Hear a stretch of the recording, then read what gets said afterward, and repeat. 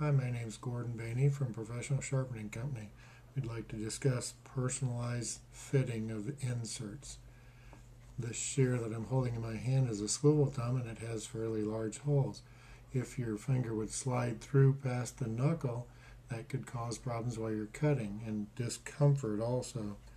So by putting in inserts in there, which you can get in several sizes and colors, you can easily design that shear for your personal hand size to cut. Also, that we have them available for the thumb hole also, and those slide in very easily, and that can eliminate the thumb from sliding too far back. It should ideally be at the end of your thumbnail and should not pass any further than that through.